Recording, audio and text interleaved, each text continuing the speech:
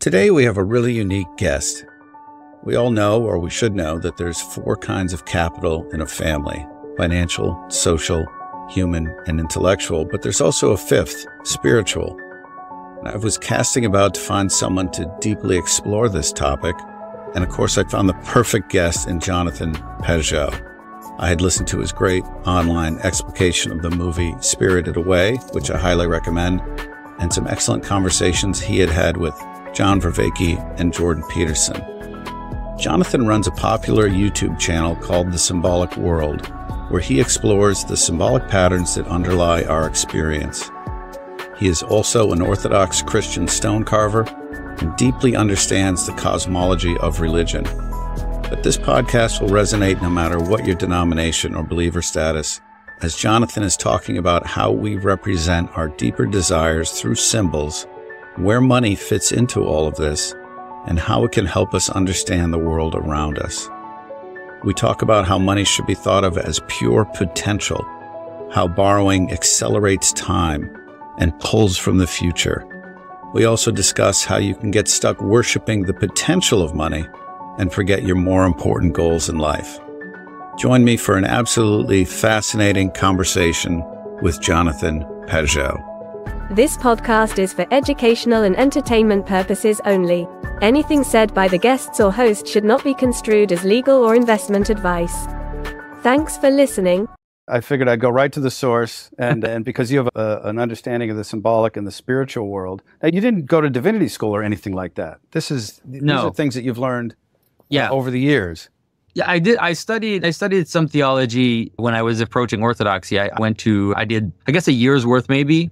But I was getting ready to move to Africa, so that kind of went to the side. But it was mostly my own reading, and my brother, I don't know if you saw, I did some talks with my brother. And yes, Matthew. Yeah, he's really a genius, really. A lot of my ideas come from my discussions with him, and we come from it on 2 different sides. He has a strange story where when he was about 16, he decided that if he was going to be a Christian, he was going to read the Bible in the original language. And so at 16, he learned Hebrew on his own, and then he started reading the Bible in Hebrew. And that led him down a whole path of reading rabbinical commentary and getting involved in that, let's say, strain of things. And I was more reading the church fathers and reading kind of Christian mystical thought. And so we would have these discussions where we're just trying to connect everything together. And so that's what a lot of this comes out of those discussions. Where do you think money fits into the symbolic world? Money, there are different aspects about money. Money is potential mostly. Right. And that's the same with a lot of the, let's say, the basic idea of a coin. You have to think of it in terms of, there are 2 aspects to money. There's a potential aspect and there's also an order aspect. So there's both. Money is potentiality. And so it's something which exists underneath actual, let's say, transactions. And it has to be actualized into something. And so that's also why it's become, especially now, it's actually more of a promise, right? That's what money is. It's like a promise of something. Doesn't have value. It only has value in time. So and so because of that, it also has this notion that it's this kind of potentiality that will be actualized at some future point. And it seems also that's what's been taken advantage of right now in terms of let's say, the deconnection between money and reserves, where money has become pure speculation and pure promise. It's all credit. And so it's becoming more and more potentiality in a way. There is another aspect about money, which is the idea of the stamp. And so if you think of a traditional coin, you need a guarantee of the quantity of its potential, right? You need something which guarantees the value of the coin, because the problem with potentiality itself is that it's chaos, and so it doesn't have form. It's unlimited. It's limited. You don't know because it's a question mark basically. But what happens with the stamp, let's say the image of the king on the coin, what it does is it gives it enough limit so that it's a clear value. It has a clear value. It's not just unlimited potential, or let's say not unlimited, but let's say it's unspecified potential. So it's not unspecified potential anymore. It has a stamp which says this, I guarantee I'm the king. I guarantee that this coin is really this amount of gold or this weight of whatever precious metal. And so that limits it gives enough form to the potential so that you can then use it in transactions. And so it's the same with money today. Now it's become even more. It's like, well, you have a bill and there's a stamp of a number on it. And all of a sudden that bill has this value because there's a stamp of a number on it. I mean, we're a long ways from, let's say, guaranteeing the weight and the measure of a coin. Now it's really it really is just like a fiat. It's almost like fiat order and, let's say, boundless potential, or like a very unmoored potential, you could say. Does that make sense a little bit? Yeah. And it reminds me of the church for many years banned usury. Yep. Because the idea was that you can't have something that reproduces itself. Yep. It's a monster. It's become money right now is definitely a monster. It has that because it's not only what money is doing is it's accelerating time too. Right now, the credit accelerates time because what happens is this is really hard to think about. I've been trying to think about this for years. What does credit mean exactly? And so you're basically calling the future, right? You don't have something. You don't have a car, right? And so you borrow from the future. Right. You're like, I'm going to take this from the future. It's not there yet. It's just in potentiality. I'm going to take it from the future. I'm going to actualize it today. And then what I'm doing is it's like I'm leaving this hole in the future that I then have to fill. Okay. And so that's problematic. It's a problematic thing to do because what it ends up doing is it will accelerate time. Because you're actually pulling the future into the present constantly. You're pulling it faster and faster, especially because the system that we have now, it's a weird cycle where, because it's only credit, right? That cycle has to constantly increase. Whatever the banks borrow from the central bank, they borrow it with a small percentage of interest that they have to pay back, but that interest doesn't exist. What is it? And so it's a projection into the future. You have to pay back with that interest, but then to do that, you also end up having to borrow more. And so it's like this weird cycle that is accelerating time. And so the problem with usury in the sense of credit with interest is that it becomes a beast that's out of control. You can't stop it. Like you couldn't stop it anymore. If you did that, the whole thing would collapse. I think that does to the person spiritually. What do you think's going on there? I think it's definitely in terms of the idea of, let's say, in terms of Christian morality or in terms of a Christian way of seeing, is that you have your passions, right? And so your passions are this unlimited capacity to desire. So you have an unlimited capacity to desire things. And what credit has done is it's the opposite of sacrifice. Credit is the opposite of sacrifice. So right. Jordan talks about you sacrifice the present for the future, right? So you go to school, you do all the things that you don't like to do so that then your future will be brighter. Credit is the opposite. Credit is you sacrifice the future for the present. And so in a way, it really is like a sin. Like it is at its base a sin. I say that I borrowed to buy my house. Obviously, I borrow money like everybody else, but it's part of a whole mesh of things which create a society which is focused on their passions. And so it's interesting if you look at the effect, you could just look at the effect that credit has on lower class people. Because you see the lower class people, the type of person that will become alcoholic or will let their lives become unmoored. That the type of person that 1,000 years ago would have been serfs, let's say, and the king would have managed their lives for them, basically. And you can see what it does. It just destroys people. They live with their credit cards maxed out and they live at this crazy level of, it's like they can't think out the future. And so they're constantly willing to sacrifice their future for the present.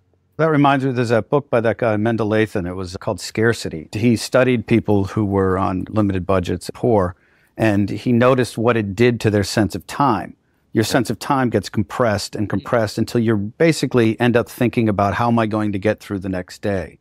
And what that means is you can't plan long term. You can't buy in bulk. You can't think out how am I going to pay back this house, this car, or even my clothes.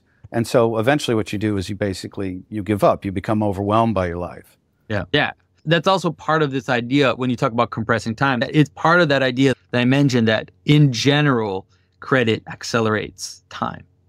And I think that's part of also the machine, let's say the whole world is accelerating. Obviously, it's not something strange to say, but part of that has been the capacity of governments to borrow. And I don't really understand it. Like, I never totally understood what that means. Like, who exactly are they borrowing from? Like, how does it work?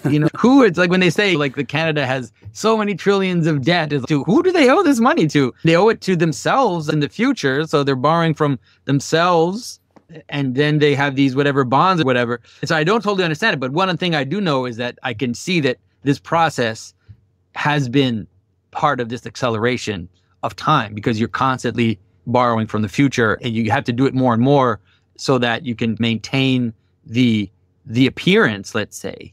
But then what do you do when the interest rate becomes so much? I guess that's the problem. People are wondering how that's going to happen. What happens when the interest you have to pay on what you borrowed is so much that you can barely borrow enough just to pay the interest? Like that, the whole system at some point has to somehow, I guess you have a war. Oh, no, I was thinking more about when you're talking about the symbolic world itself and how people develop an identity. Yeah. And also, I used to think Jordan has this little pocket cosmology where you have the known and you have the unknown, yeah, and you have the knower. And there's two sides to each of them, a positive and a negative. And if you fall into chaos, then you're motivated by anxiety. Yeah. And if you voluntarily go into chaos, you're motivated by potential. But what's interesting is that money can take on both of those roles. Oh, yeah. Money definitely can be a source of anxiety, and money can confuse you, or chameleon-like take over that sense of potential, so that instead of chasing the goal you should be chasing, you start instead chasing the money. And right. You start protecting try making sure that you have more and more, or that you also don't lose it. Because that must be one of the most difficult things too, is that I lived in Africa for 7 years. And so I felt, I've never been rich, but when you live in Kinshasa, you're rich, obviously, just because you're white and you're there. And so it was interesting to realize just how suspicious you end up being of everyone, just because you get burned a few times, where you realize that this person who's interacting with me, all they want is to get something from me. That might also be part of this idea of the unmooring of money, how money has become just basically this strange, unlimited potential, because it's not connected to physical objects anymore as much. If you think of the aristocracy, of the European aristocracy, although they did finally find their maker in the 19th century or at the end of the 18th century, they lasted for quite a while. And I'm wondering if the fact that their wealth was tied to land, they actually had to manage their land. Like the sons of the aristocrat had to learn to deal with his peasants, had to learn to make sure that the land was producing enough to sustain him. And he had to fight, physically had to go and fight to preserve his land. I wonder if that was not something that helped preserve wealth over at least a few centuries or something. What's interesting about the English aristocracy and the French aristocracy specifically is that, number one, it was tied to the land, but number two, they had primogeniture, which meant the firstborn son got everything. Right. And everybody else had to go out and usually either join the military or become a priest, actually. It's interesting. The kids, the second and third and onward, had to go fend for themselves, and the daughters were expected to marry into another wealthy family. And so this is an incredibly good way to preserve capital, because the biggest problem with family fortunes nowadays and why they don't last is they get broken up very quickly. Exactly. Because by the time you're at the third generation, you're talking about 30, 40 people. And not all of them are getting the same amount of money. Not all of them are, the second generation maybe hasn't managed the money particularly well. They often don't. And every time you pass it along, you have to pay taxes on it. So the money dissipates. It's very hard to keep money, even substantial fortunes, over time. They fall apart. Huh. That's really interesting. I'm wondering, have you been able to find some family that have been able to preserve their money for like the past 100 years or 200 years? Are there families that are able to do that? There are. There's, with mixed success. The Rockefellers are obviously the ones that have done the best. There's a couple of interesting things about that fortune, though. One of them, it was the most substantial fortune of all time. His total fortune, I think, is it's incredible. It's 4 or 5 times what Bill Gates and Warren Buffett have combined. Really? Yeah. I don't know. It'd be something like $400 billion today. It's a massive amount of money. The second thing is that he trained all his children very well at a young age to respect money. So he gave them allowance. He made them do chores. He made them tithe from a very early age. And he himself was not profligate. He didn't spend a lot of it on silly things. He didn't drink. He didn't gamble. And he also had some people who were working with him who were really inspired and said, listen, this money is just going to flatten you and your family unless you start to find constructive ways to give it away. So they put it into lots of institutions. So the University of Chicago, Rockefeller University, there's all these museums and whatnot. But they also managed the family's own money very well. And what they did was they tried to keep it together for as long as they could. When people get money, they start to lose their sense of proportion. They lose touch with reality. But also, I thought it was interesting. I was thinking about things like Spirited Away, where you lose the ability to even develop your sense of identity. Yeah. She had to go through hardships in order to figure out who she was.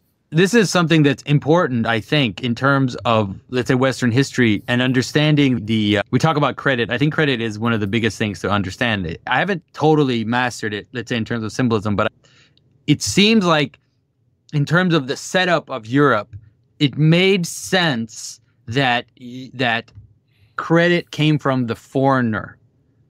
There was something about that made sense, like the idea that Christians, let's say within themselves, they weren't allowed to lend themselves with credit, and Jews within amongst themselves, they weren't allowed to lend with interest. But if you borrow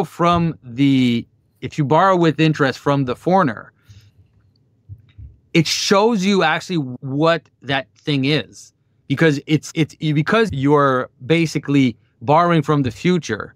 You're borrowing from the margin. It's like the way you're doing it matches the geographical or identitarian problem. Is that if you borrow too much from someone that is not you give them power, right? You're giving them power over you.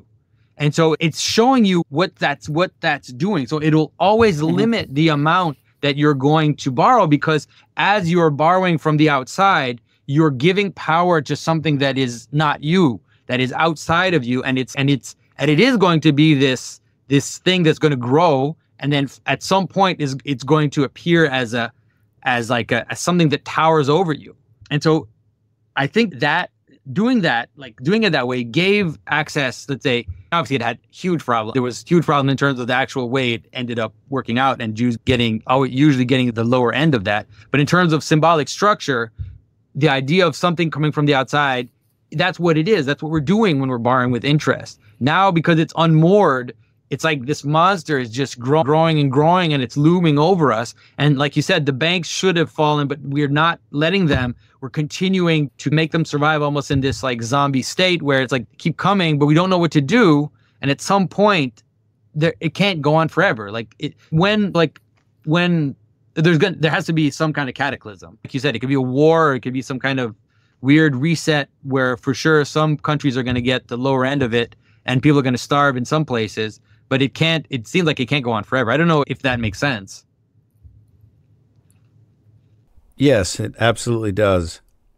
You know, what I wanted to ask you too is, obviously in the Bible, there's constantly, there's warnings about trying to serve God and mammon at the same time. And I was wondering if you had any thoughts about that. I think that if you want to know what, we're lucky because we've had the last few hundred years where people have decided to serve mammon. And so we can see what it does. We actually have a case study of what it does if you do the opposite of what Jesus said.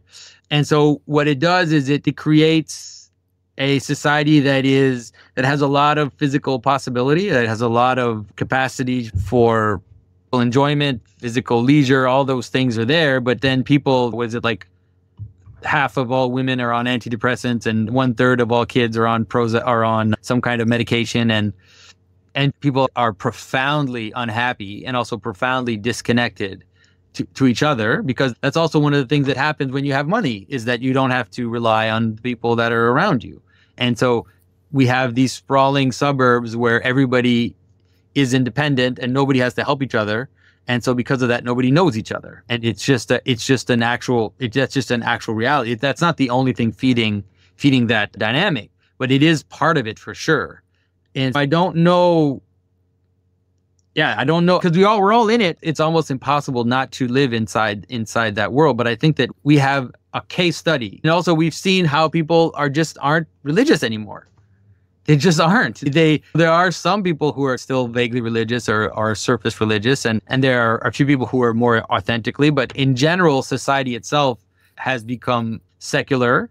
And by secular, it's like Sam Harris isn't getting his wish. It's not going to happen. People aren't going to be secular and become kind and caring about the world and all this. No, it's maybe a few people are, but most people just want the latest thing, and they just want a big house and go to Cuba for vacation, go on their 2 weeks fully paid with hotels with 10,000 rooms. And that's what they want. And that's what they'll do. And no matter how much we can have a few people thinking that secularism will create this utopia, it's like, Steve, it's not going to happen.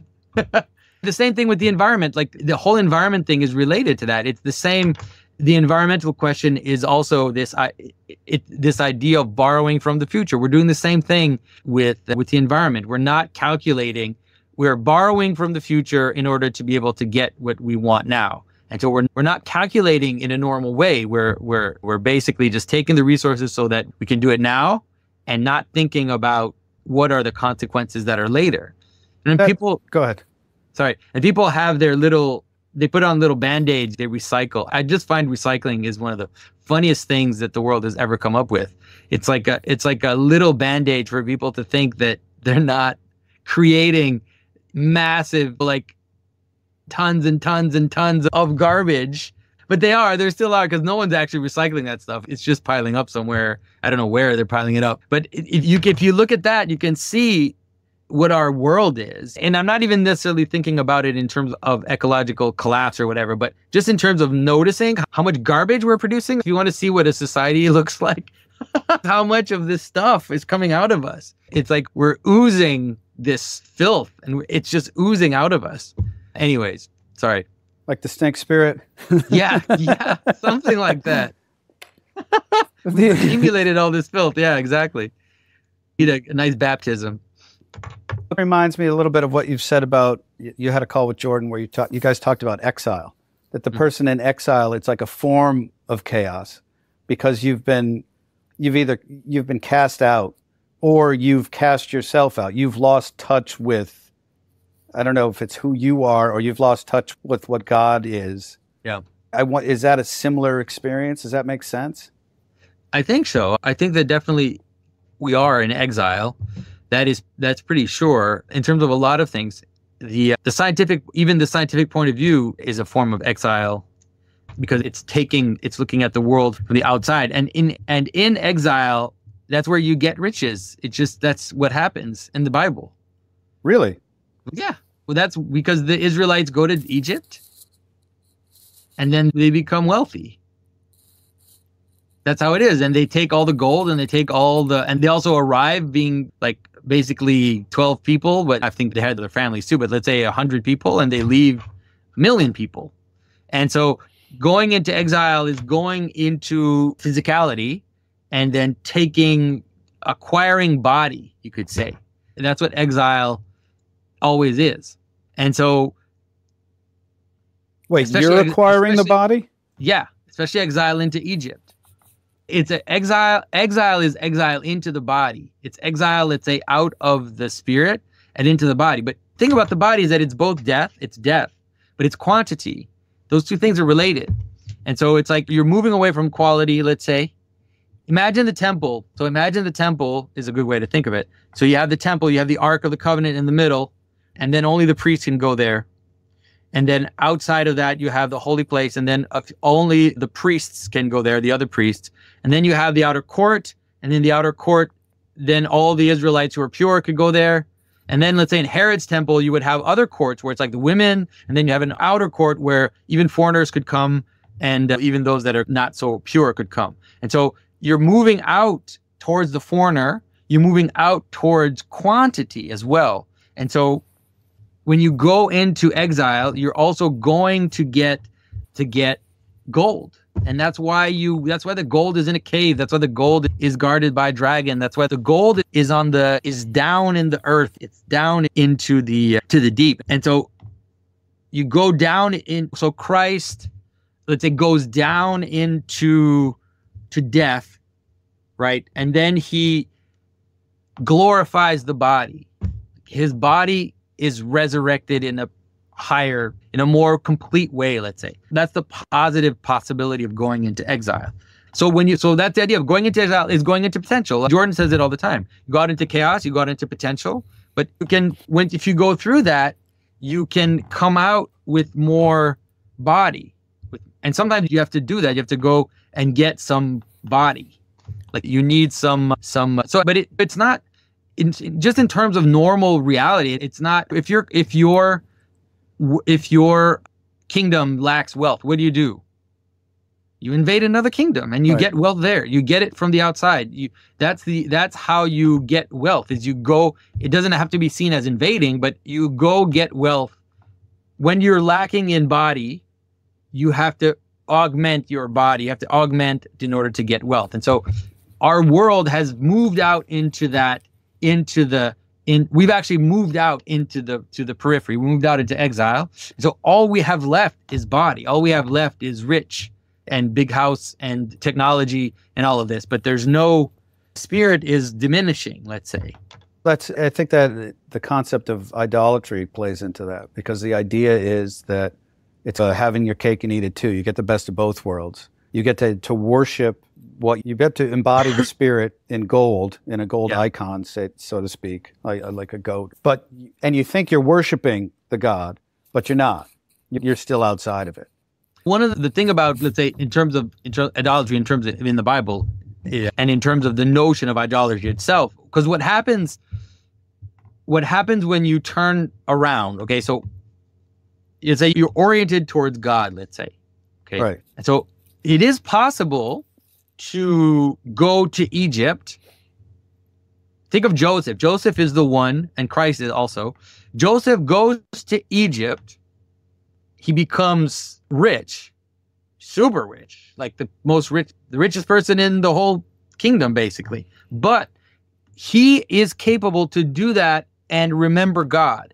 So it's not impossible. Right. So Joseph goes to Egypt, he goes outside, he goes to the foreigner, he goes into exile, all those things. He gains wealth and he's able to remember God. There's memory with where he's from, okay? And so it is possible to do that. But when you move, what happens is as you move out into the outside, as you're moving out, the danger is that you forget where you're from. You forget your origin. And so what you turn around, so instead of, let's say, being oriented towards the center and moving out, you actually turn and you start to be oriented towards what's outside. And so then that's why idols in the Bible come from the foreigner. All of that is related. And so instead of looking towards where you're from, you start looking towards what's outside. And then your tendency to create centers, to create points of focus will now become perverted. So you'll focus on something that is outside and you'll make that into the highest value. And that's what an idol is. An idol is something that, because you're not remembering God, you're making something into God, into the new thing. And so it doesn't have to be money. Anything can do, like anything will do. When you become an alcoholic, that's what happens. It's like you think that alcohol is the highest thing, and you think alcohol will bring you all you need, will be the source of your need, right? You can do it with sex, you can do it with money.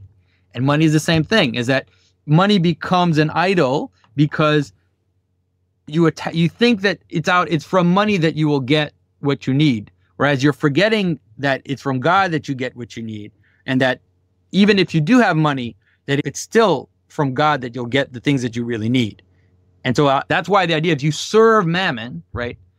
You serve money. That's the idea of serving. That's one of the important things. When you serve the highest thing.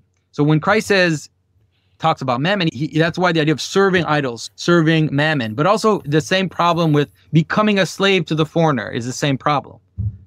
And so becoming a slave to a foreign king all those things, all those images are the same in terms of serving that which is not your center, your heart, your identity, let's say.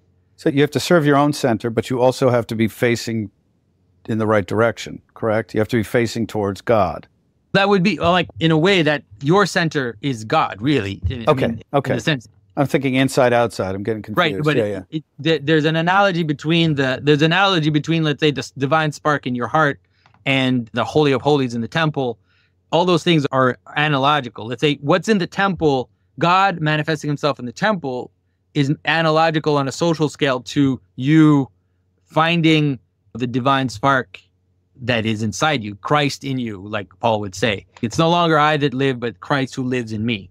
And that is this idea that everything can be a way to come to the highest thing, because the center of everything is divinity, is the divine spark.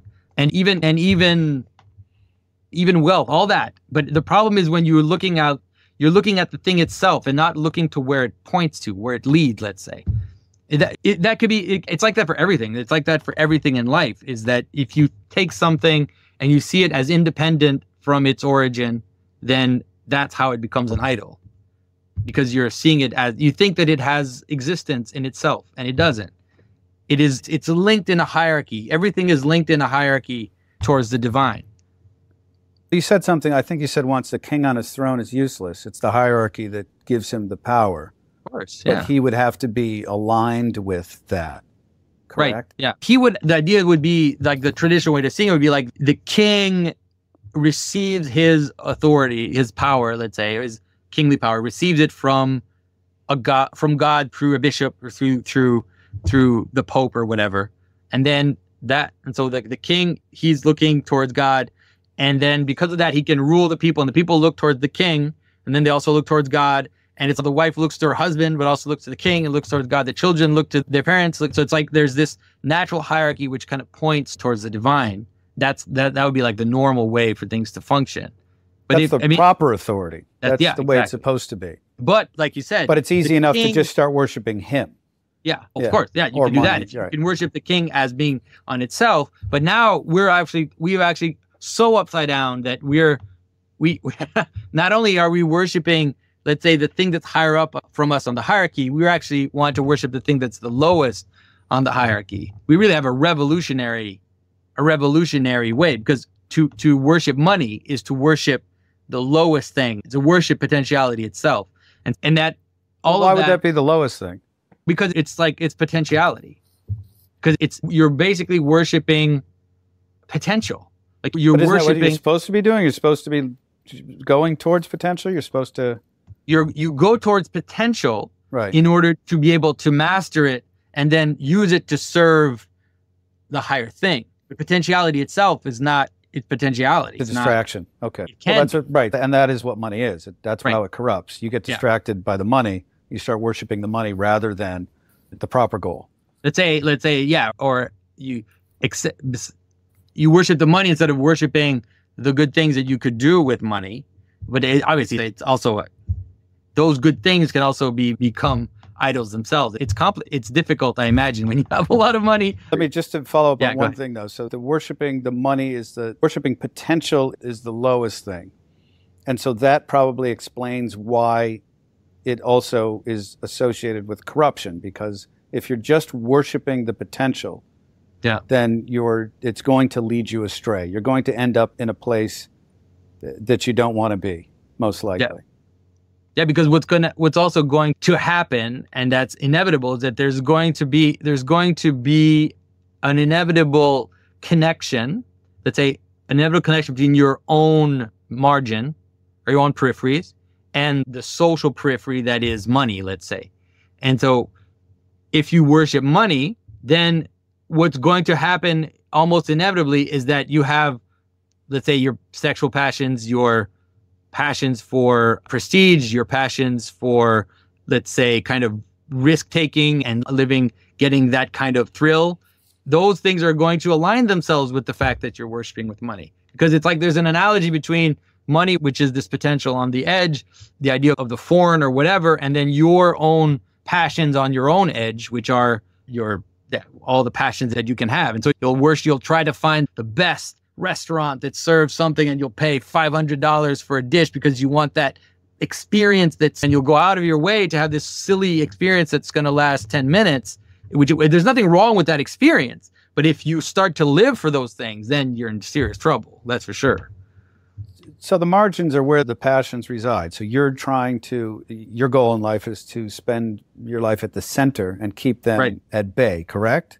Or transform, like you transform them, because the passions, especially in the Christian understanding, the passions are not bad in themselves. The passions,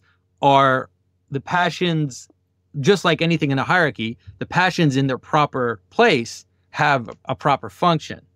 It's only when you get attached to a passion, let's say, so for example, our passion for sexuality, there's actually nothing wrong with desiring sexuality. It's part of how the world continues to exist. And it's even an image of our relationship with God. The Bible, that there's connection between sexual union and the union of God with the soul, let's say.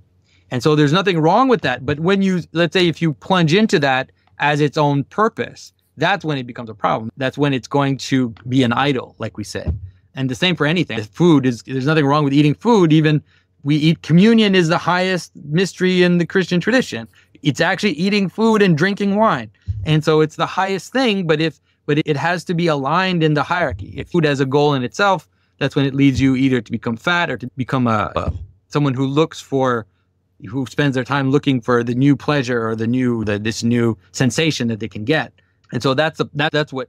So it's not, you do want to live in the center, but the passions are not, it's important to see that the passions aren't evil. Like that, we're not Gnostics. We're not dualists. We want the passions to participate in the fullness of experience. Is it possible to believe that you're outside the hierarchy, that you don't need it, that you're above that you can transcend, you can transcend the hierarchy itself? Of course. To think that's what the devil did. That's the first sin. The first sin is the sin of pride, and is to think that you yourself are if you think about, all sins are the same. Like I talked about how the idea of, let's say, a passion, you see it as a goal in itself and as something that exists, that has existence in itself. That's, let's say, the sin.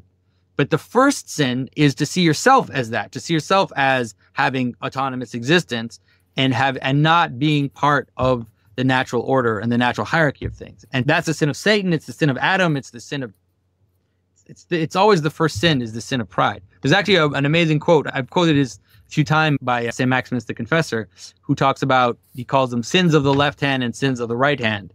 And the sins of the left hand are the passionate sins, and the right hand are the prideful sins. And he says it always starts with the sin of the right hand. It's always the first sin.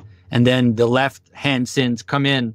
Because once you start to think that you are autonomous and that you have self-sufficient, then inevitably you're going to start being led by your passions. And you'll think that's you, right? You'll think that's what I want. Like those are my desires. And I need to feed my desires because that's who I am. That's me. It's like people who think that they have this one desire, and that desire is everything. It's their whole identity. It's their whole world. And if they can't satisfy that one desire, then they cease to exist, basically. They think that their whole existence is in that desire. And that's definitely not a traditional way of seeing the world. Like you can't, if you live that way, you're going to be in trouble psychologically. It's going to be inevitable. Jonathan, this has been great. You got a real gift for this. So thank you very much. I appreciate it. I hope it was useful. Thanks for listening. If you like the podcast, please share it with your friends and take a minute to leave us a review on Apple Podcasts. We appreciate it.